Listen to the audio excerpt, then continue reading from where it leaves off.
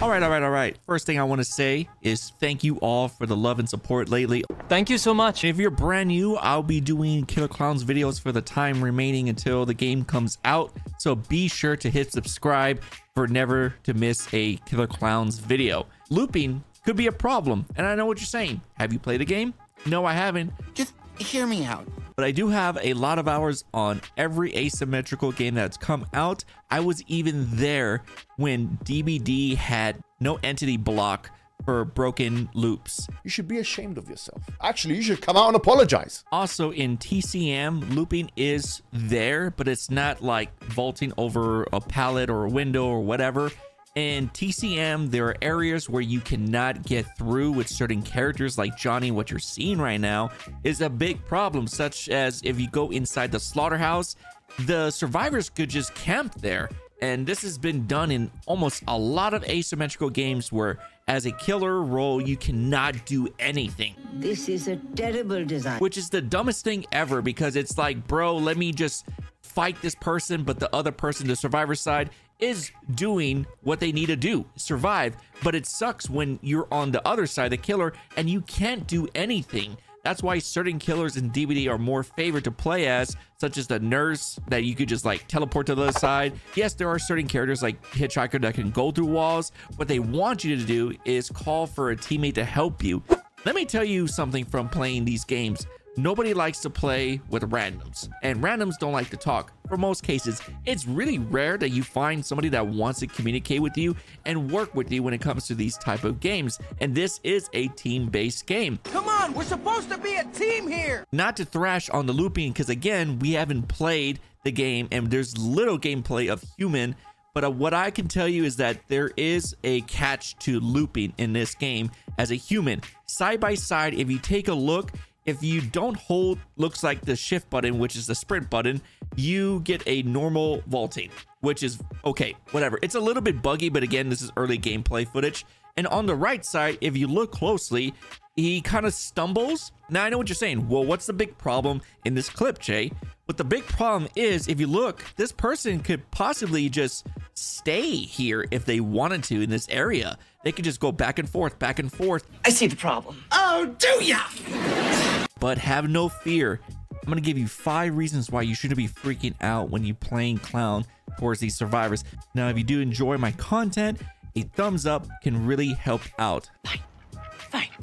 I'll do it. All right, with the first one, we do know that every clown has a range weapon. Either it's a shotgun or the little clown pistol that we all know that you can use. That's going to be with every clown, I assume, because that's the one that you use for the cocoon. I do know that you could slow them down with it, but they can still outrun it. I do know that if the humans are weaker, like they have low health, they're easy to cocoon. And this is where their stamina is going to come to a part. So, you know, you're going to keep them there for a while, but it looks like you have an opportunity to either cocoon them or damage them. There are so many weapons that haven't been confirmed yet. Different clown roles will be introduced later on, and we'll see what they have in the future. But I want it now. Number 2, I assume there's going to be a ping system because they have an emo wheel, and I'm assuming one of them could be ping. If not, that's okay, because if that doesn't work, the ping system, if they don't have one, you're going to be able to use your voice, which I hate to put it in this category, but it's pretty much the same thing.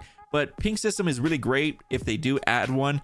We know there is an emo wheel, so there is a marker that you can leave on the map for one of your teammates. Possibly you can look at like, hey, you keep on leaving markers, and they probably get a notification like, hey, what is he talking about? What does he want? Obviously, if you're on the voice, it's easier just to say, hey, I need some help over here. But I'm thinking outside the box for the people that just are shy or they just don't want to talk. So again, the ping system could be a huge factor in this game. Now, this one I didn't want to include, but it's there, but we don't know anything about it. It seems like there is a chat box or a message board.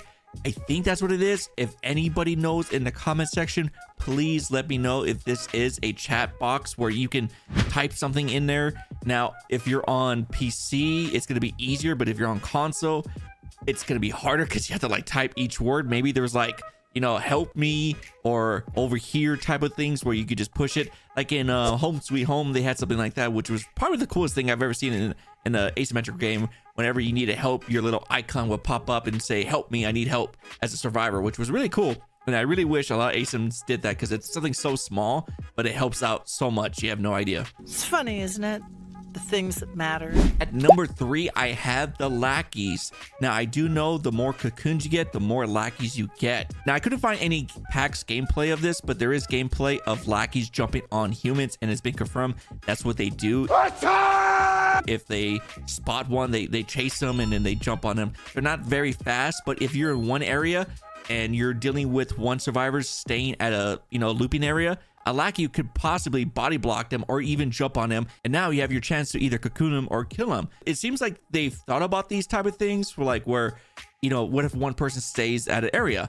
Oh, like, I can't help you. Okay, there has to be a Lackey around here, and then maybe if you target the survivor, the human, the Lackies notice it and they head towards you. That'd be great. We don't know. Again, there's no gameplay of it that I can't find, but Lackies seem like they will help you in that situation. Come, mini-me.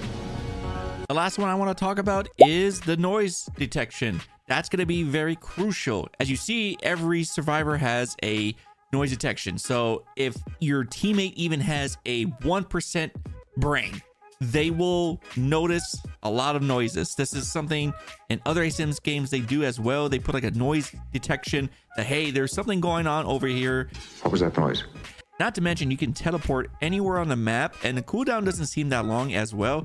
I don't know. People have told me that it depends. Like, if you get more cocoons, the cooldowns give you like a percentage off. Work with me. Like 5 seconds off. I don't know. Again, I really wish I could play the game, man. I really wish I could just try the game myself. Unfortunately, I couldn't make it at PAX East because I had to go to like the hospital for my eye, and my eye! The gameplay looping seems more towards Friday 13th. So in Friday 13, you could just camp a window, but the beauty about that, if you did camp a window, is that you could break it and it would damage them. Something like TCM needs. If Leatherface, thrusts a crawl space, like the ones that in the walls, he should leave like damage on it so you can't like go back and forth on it. And another thing that I forgot to mention, that you can lock doors on clowns, as you see in this clip right here. You can lock doors, jump the window, so you can waste a clown's time a lot. I do have a lot of videos planned for Killer Clowns, but I might take a break until we get some more information about Killer Clowns. I have other videos that I'm going to be talking about, so if you see a random topic, it would mean a lot for me that you just check it out, even for like 2 minutes, just to see what I was talking about. If not, it's okay. It's all good. It's all good. Speaking of a random topic, did you know that Marvel is coming out with an Overwatch type game? Yeah, it's pretty interesting. I did a video talking about it, and I do plan to make another video doing like my top 20 wish list characters. So if you want to get on the early ball on that and check out the game, check out the video at the end. My name is Jay, and thanks for being you.